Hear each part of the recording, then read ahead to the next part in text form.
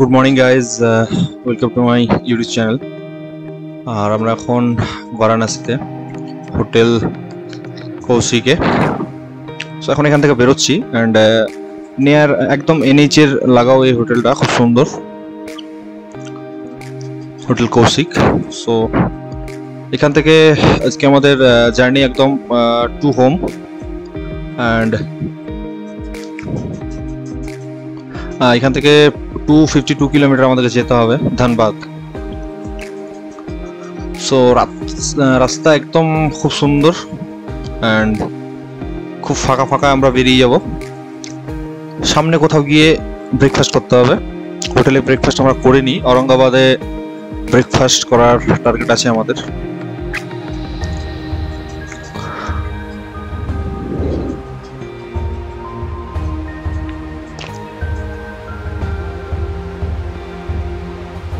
আমরা ঝাড়খণ্ড এন্টার করে ফেলেছি এন্ড এখন ঝাড়খণ্ডের পাহাড়ে, পাহাড় সঠিক না বাট এই জায়গাটা খুব উঁচু, পাহাড়ি বলা যেতে পারে অল্প।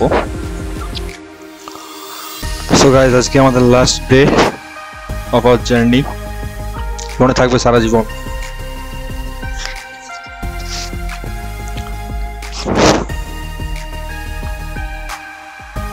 এই জায়গাটা খুব চড়াও, অনেকটু উঁচু, বড় বড় ট্রাকে উঠতে খুব অসুবিধা হচ্ছে, প্রায় দাঁড়িয়ে যাচ্ছে ট্রাকগুলো, কারণ ওদিক থেকে যারা আসছে তাদের জন্য খুব সুবিধা। এই ট্রাকটা যেমন বাম দিকে দাঁড়িয়ে আছে।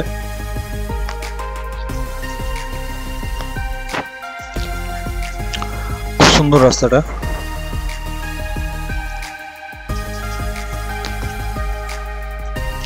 গাইস, কত রকম রোড, কত রকম এলাকা, কত রকম পরিবেশ পার করে আমরা এলাম। পাহাড়ের মধ্যে অনেক রকম রোড, অনেক রকম পরিবেশ। NH1, NH2, NH244 আর কত রকম রোড। ওয়াও, সবাই ব্রেকফাস্ট করে আমরা বেরিয়েছি।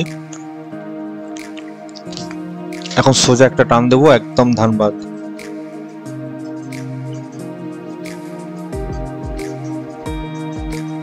দেখতে থাকো লাস্ট ব্লগ আমাদের লাদাখ সিরিজের।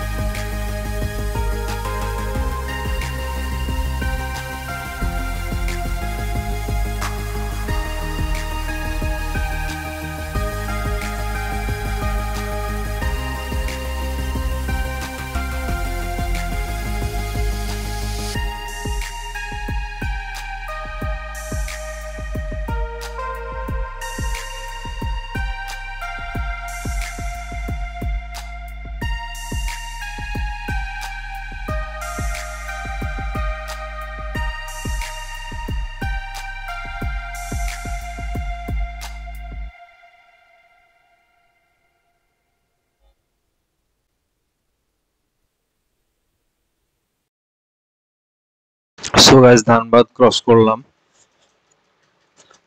এন্ড আর কিছুটা গিয়েই গোবিন্দপুর মোড় আসবে, সেটা দিয়ে বাম দিকে আমরা বেরিয়ে পড়বো দুমকার রাস্তায়।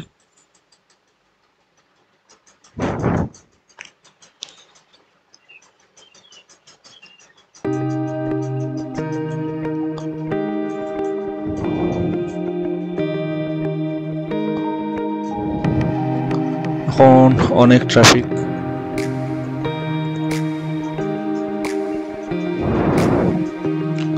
প্রায় 2:30 থেকে 3টের মধ্যেই বাজে।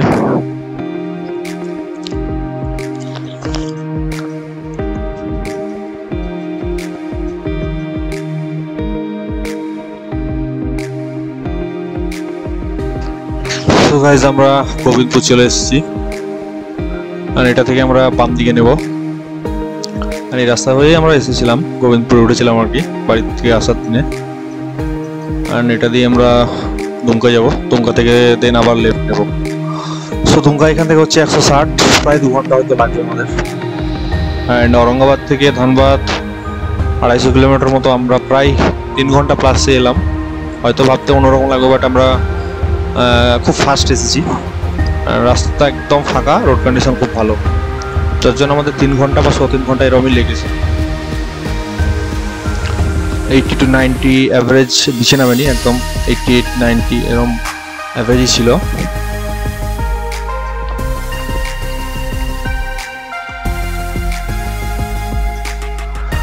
একটু দাঁড়িয়ে গেলাম, এই রাস্তায় পৌঁছে যাওয়া মানে প্রায় বাড়ি চলেই এলাম। সো গাইজ আমরা জাস্ট ঝাড়খণ্ড থেকে ওয়েস্ট বেঙ্গল এবার পৌঁছে গেলাম, মানে আমাদের স্টেটে আর কি। সো বাড়ি এখান থেকে খুব কাছেই, প্রায় 35 কিলোমিটার মতো।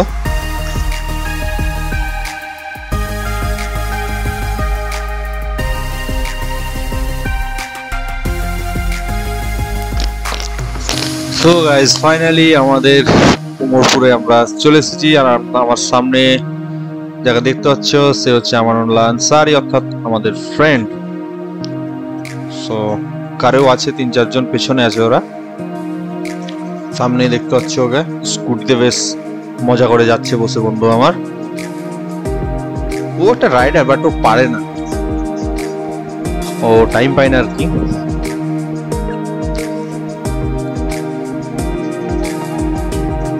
সো নেক্সট টাইম ওকে নিয়ে যাবো আমরা।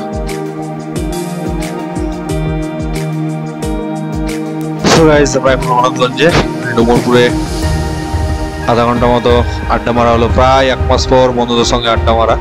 অ্যান্ড আমাদের বাড়ির রাস্তা হচ্ছে সোজা সেই ভাগীরথী ব্রিজ ক্রস করে, এটা আমাদের ভাগীরথী ব্রিজ স্টার্ট হলো।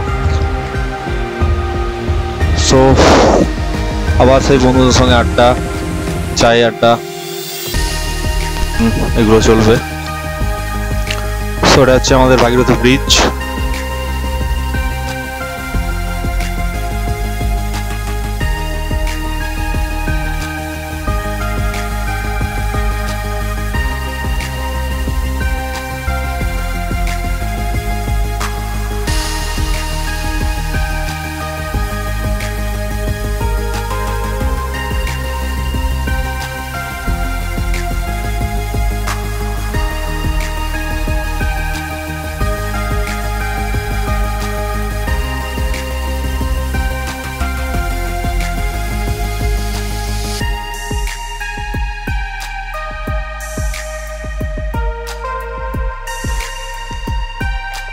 সো গাইজ বাড়ির খুব নিকটে, আর 1 কিলোমিটার মতো, সামনে যে মোড়টা আসবে এটা দিয়ে ডান দিকে।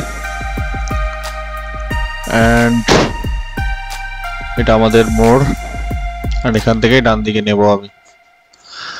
সো এইভাবেই এন্ড হয়ে গেল আমাদের পুরো লাদাখ ট্রিপটা। ঘড়িতে বাজে প্রায় 9:30 রাত্রি, আর আমরা বাড়ি পৌঁছে গেলাম। পুরো লাদাখ ট্রিপ অসম্ভব সুন্দরভাবে, মানে একদম কারোর কোনো কিছু ক্ষতি না হয়ে, কোনো কিছু প্রবলেম না হয়ে আমরা উপরওয়ালার আশীর্বাদে ভালোভাবে বাড়ি ফিরলাম, সরি ফ্যামিলির আশীর্বাদেও। সো এই হচ্ছে আমার বাড়ি।